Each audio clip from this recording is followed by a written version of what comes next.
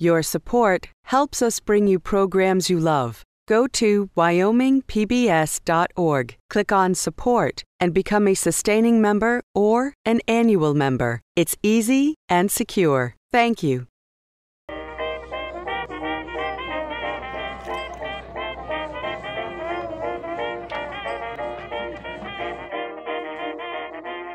By 1917, Wyoming was the only state in the Rocky Mountain region that was not dry. All of the surrounding states had gone dry by then.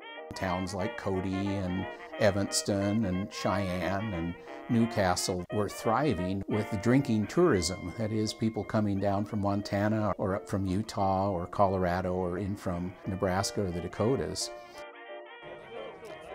On June 30th, 1919, the legal purchase of alcoholic drinks in Wyoming ended. It's legendary in Cheyenne about the big party that occurred, and about the only time that the newspapers indicated that there was a bigger party was the night that Prohibition was repealed.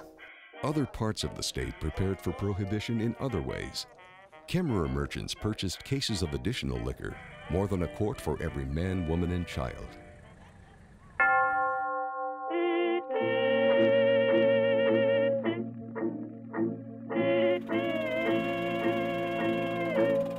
Across Wyoming, mock funerals were held for the passing of John Barleycorn.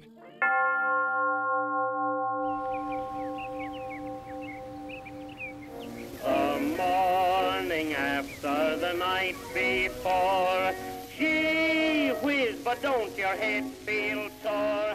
When the sun rose July 1st, 1919, it would be 14 long years before Wyoming's residents could legally buy a drink of alcohol. The new law didn't stop the state's residents from drinking, but it did bring changes. Wyoming created its first statewide law enforcement agency. Hundreds were arrested and fined. Bribes greased the palms of county officials. And politicians who tried to stop the corruption lost elections. Many of the state's citizens circumvented the law. When local law officials looked the other way, the feds stepped in. So long, highball, so long, Jim. Oh, tell me when you're coming back again. Boop-tie-I-O, get along, little doggies, for you know Wyoming will be your new home. From its earliest days, life on the Wyoming frontier went hand in hand with alcohol. The temperance movement had been active in Wyoming since its territorial days, but with little effect. By the time the 20th century arrived, temperance organizations had grown across the state. In 1915, Wyoming's Anti-Saloon League and the Women's Christian Temperance Union presented 10,000 signatures to the state legislature. They wanted the issue of prohibition put to a vote of the people. The legislature took no action. The surrounding states had all gone dry, and Wyoming had become the one wet spot in the Rocky Mountain region. Political pressure increased on the state's leaders. Governor Carey believed that education could solve the problems associated with alcohol. But reports from the state penitentiary led him to review his position. Several of the staff reports came back and said that many of the inmates in the various correctional facilities in Wyoming were there largely because of abuse of alcohol. So he concluded that maybe there was something that the state could do. And that's also true of John B. Kendrick, who served as governor right after Carey, and he too had this same change of attitude. Governor Kendrick recommended to the legislature that the issue go before the people for a vote. In 1918, the citizens of Wyoming were allowed to vote on whether Wyoming should go dry or not. And at that point, they voted more than 3-1 that Wyoming should go dry. Every county in the state said, yes, we should go dry. There's some very interesting speculation as to why that might have occurred, because the election in which Prohibition passed occurred just a week or two before the armistice. But in Wyoming, it was interesting because many of the soldiers were gone. So there were all of these men gone from the state. And the question is, well, had those people been voting, might the result have been a little different?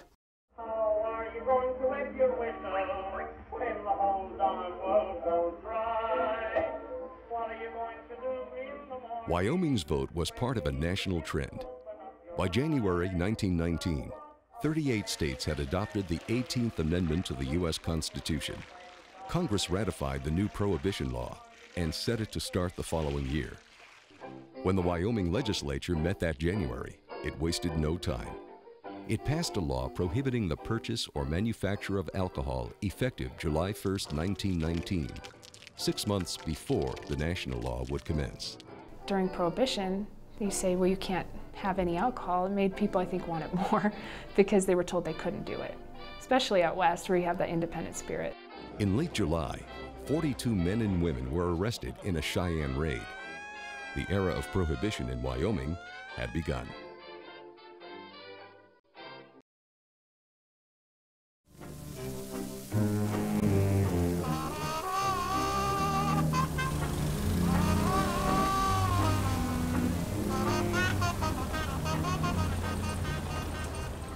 Salt Creek oil field was one of the largest in the world, and the Standard refinery was the largest in the country at that time. So it brought in a huge influx of workers, not only in the oil field, but also at the refinery. So there were a lot of single men around, and Casper really became, and there were refineries here, there were really active oil fields at the north end of Natrona County, and also many closer to here. So there was an ongoing oil boom, as well as all the ranching around, sheep ranching especially. So it was a pretty male place, and Casper really became prostitution central for the northern Rocky Mountains. And then as soon as Prohibition came, all those cribs and bars and saloons and cafes were selling liquor too. And, you know, the sheriff and the town government, it's not that they didn't know what was going on. And there's a Judge Blake Kennedy, he was a federal judge in Cheyenne, that actually stated that the Sandbar District was the worst in Wyoming, if not the whole country. It definitely was very notorious, and it had made a name for itself very quickly. It's interesting that there are these various areas of Wyoming that you can identify as being very much in favor of Prohibition and very much in favor of temperance, and other areas where it was never popular. From the very beginning, the local populace just did not go along with the idea of Prohibition.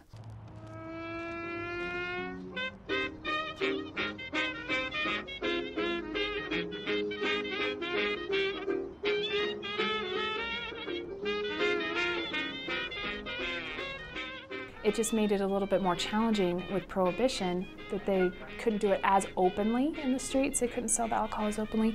So the people would just get a little bit more creative. They'd be selling liquor out of the back alleys. Women would hide alcohol on flasks on their hips or in their bloomers or someplace like that, so they could transport it a lot easier and more discreetly. The Casper Police Department and the Natrona County Sheriff knew where liquor was being purchased or produced.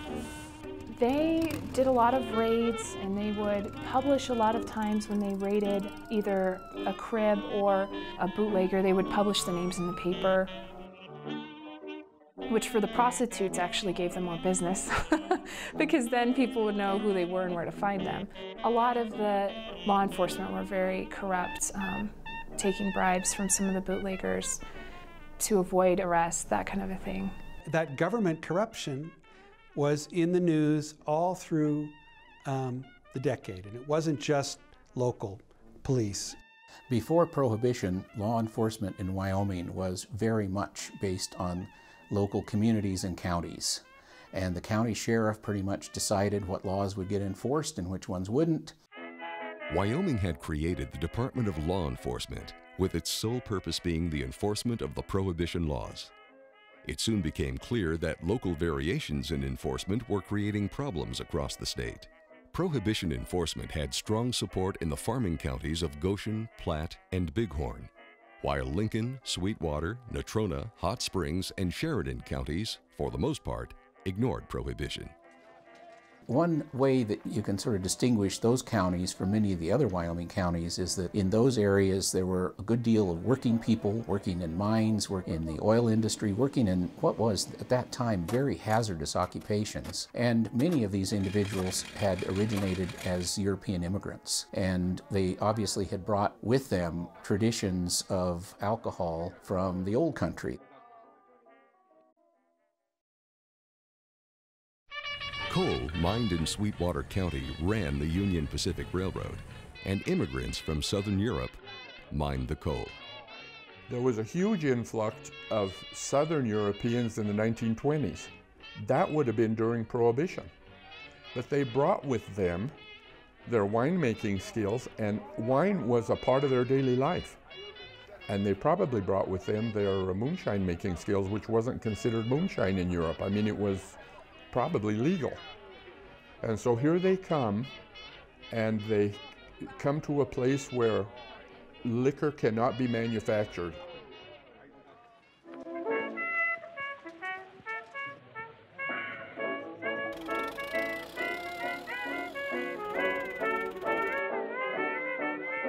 They were not the kind of grapes that you make jelly out of. They were wine grapes. They used to sell them by the ton. So a person had to buy a ton of grapes to make wine, at least a ton. Well, I worked for the Rock Springs Wholesale for a man by the name of Barney DeCora. They used to order the grapes by the carloads, and they used to come in by railroad at night. And we used to order whatever tonnage of grapes they wanted, or how many the family could handle, and then they came and got their grapes and took them home in their trucks or whatever. And it was about 2 o'clock in the morning when we always unloaded. They had a little spur they brought in on the lines, and then they came and loaded up their grapes and went home. My husband and I, we bought a bunch of grapes for 1 year, and we used to have bachelors around there. And they used to wake us up in the middle of the night and come on to buy a bottle of, well, that was wine we were making. They wanted to buy a bottle of wine. So we had it for 1 year, and I said, no more of that. Who kept us up all night. Everybody in the neighborhood had wine, everybody. We always went to church on Sunday morning, and I don't care what the weather was like, we went to church. And it seemed like Sundays we always had company, always. We had wine, we had whiskey, we had beer. And my mother always baked petites soufflants, and oh, it seemed like there was always somebody, always company. And there was not any discussion about it. It was just a normal thing because of the community and the type of people we had here. In 1921, federal officials led the largest raid west of the Mississippi River in Sweetwater County, Wyoming. 62 people were arrested in Rock Springs, Green River, and Superior. The bars on the main street in South Superior, 8 of them, before Prohibition, all had bar written on them. During Prohibition, they became pool halls, and after Prohibition, they became bars again. Now, they all stayed alive and thrived, evidently, during Prohibition. So the story always was they sold liquor before Prohibition, during Prohibition, and after Prohibition, and nothing changed. Kemmerer, Wyoming, and neighboring Diamondville were coal mining towns, at one time boasting the world's largest open-pit coal mine. But in the 1920s, Wyoming experienced a severe depression with bank failures, prolonged drought, foreclosures on farms and ranches, and limited work in the underground mines.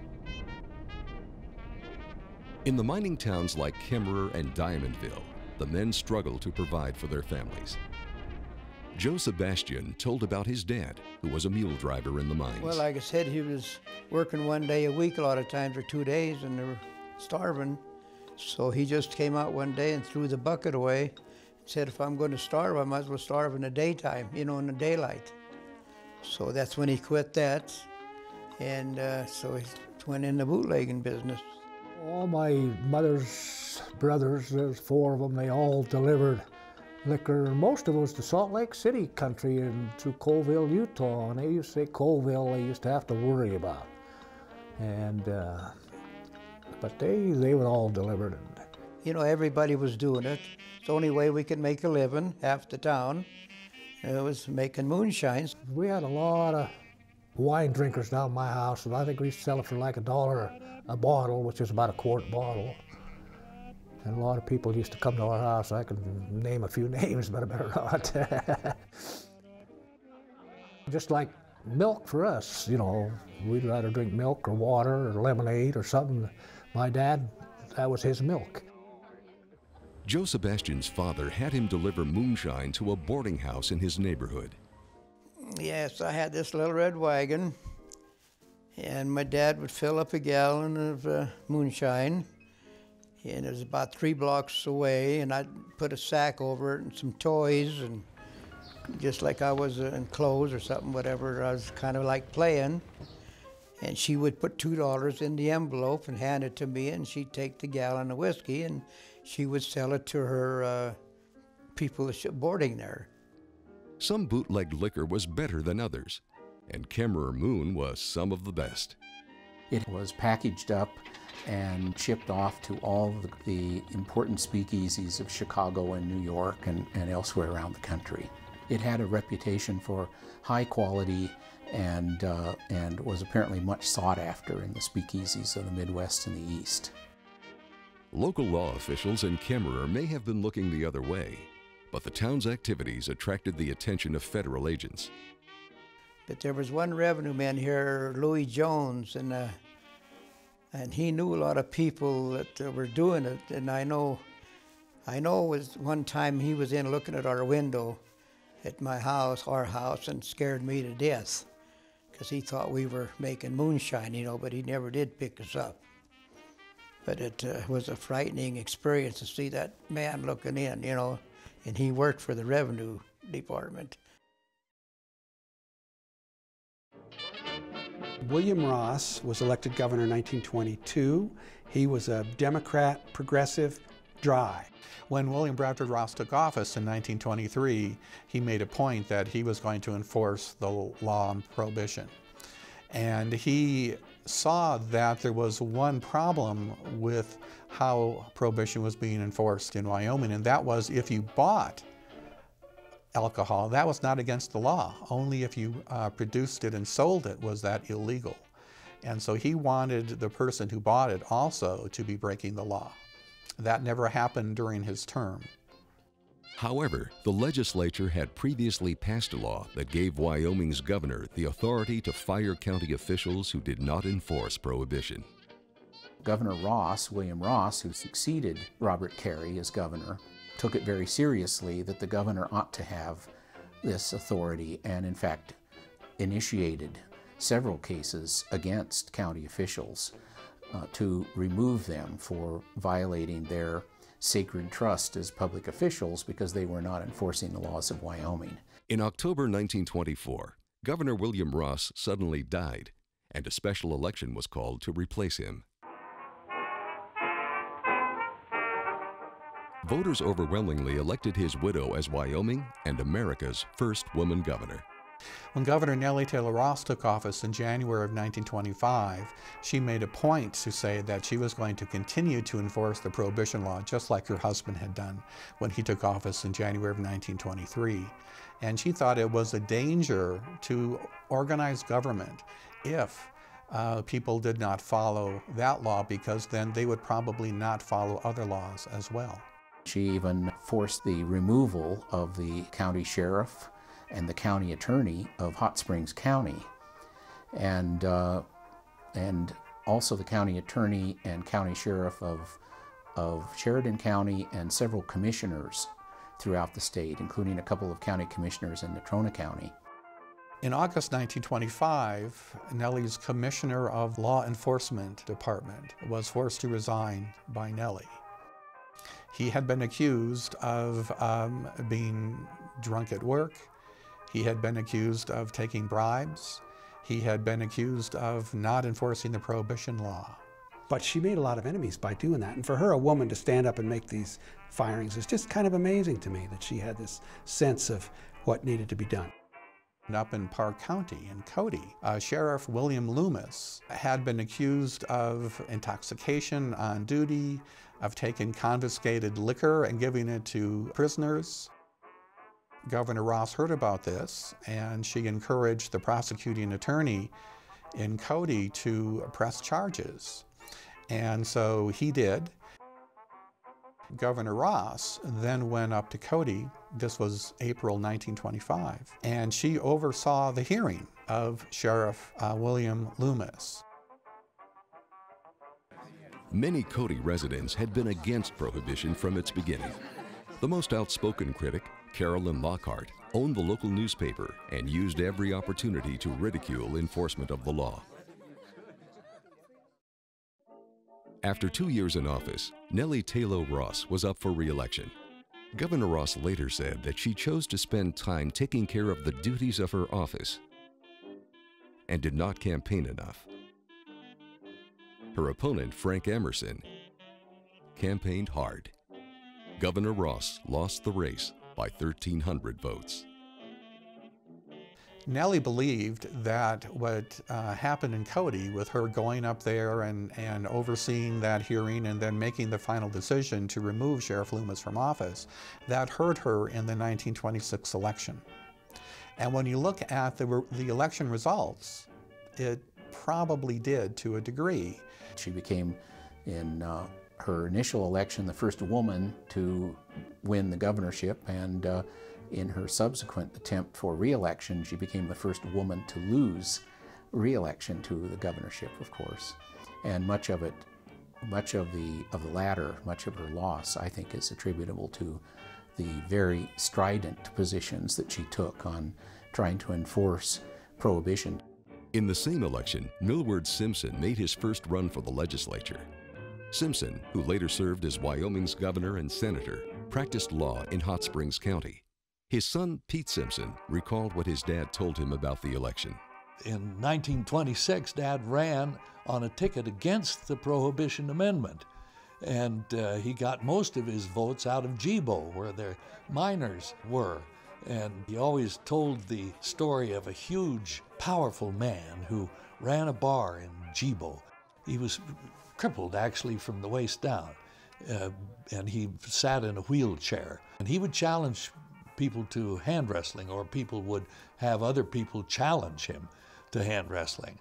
And Dad went in there, and this canny old bar owner said, I'll stage a hand wrestling match with you.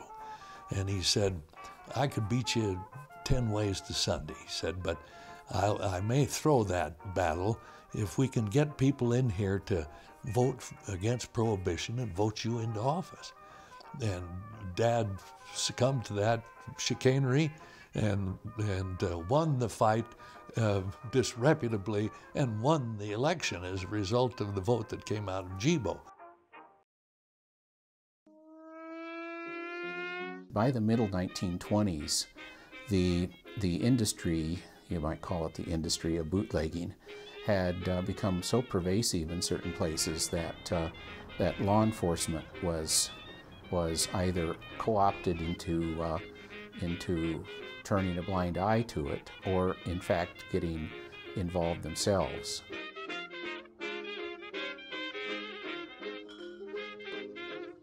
In its fight against bootlegged liquor, Wyoming and America stiffened penalties. Wyoming, late in the decade, passed a law mandating a 3-year prison term for anyone caught with a still. And then Congress passed something called the 5 and 10 law, which meant 5 years in federal prison and a $10,000 fine for anyone caught in possession of alcohol. In Wyoming, it was a losing battle, and Prohibition agents were regarded with deepening suspicion. Graft reached the highest levels.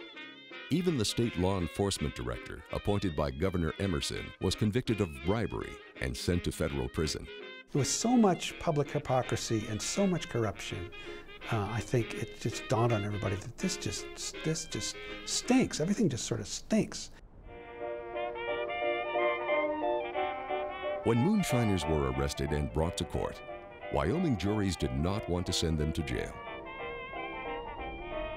Not guilty verdicts spread across the state.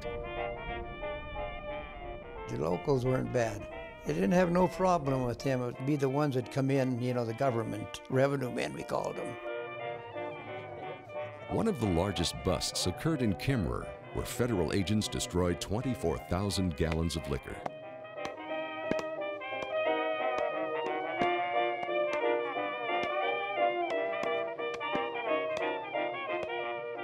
They was breaking the barrels in this thin hall, and it was dripping through the floor. And he was under there with a pan catching, they caught about 10 gallons of it, they said, and then they went and sold it and bought a Model T Ford. That's when, I think that's when my dad quit, because they were really, the revenues were really coming in heavy and thick at that time, because they knew camera was, you know, real, everybody making it, you know. And when they caught that Joe Coletti, like I say, that big one that they all know about, and the whiskey running down the gutters and people picking it up with buckets and everything, taking it in to drink, why, that's what I heard, you know. And so that's about the time when we quit. In 1933, the Wyoming State Legislature put the issue of prohibition before the voters. Overwhelmingly, by 72%, they called for repeal. Happy days are here again, the skies above us. At midnight on May 19, 1933, the town's filled with celebration, and sirens announced that Wyoming citizens could legally purchase 3.2 beer.